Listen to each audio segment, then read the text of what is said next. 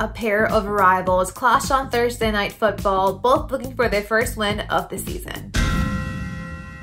It hasn't been the ideal start to the season for either of these teams, both in terms of personnel and results. Washington not only lost their season opener against the LA Chargers, they also lost their starting quarterback.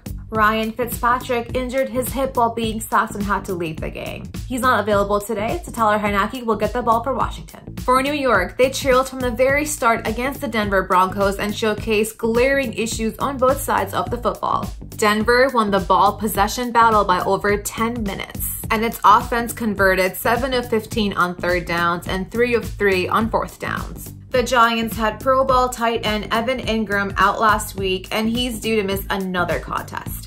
With the spread dropping to -3, it's a good time to bet on Washington. Heineke proved to be a great backup, going 11 of 15 with a touchdown despite the team's loss. And here are my picks. Take Washington to cover the spread at -3 of -120.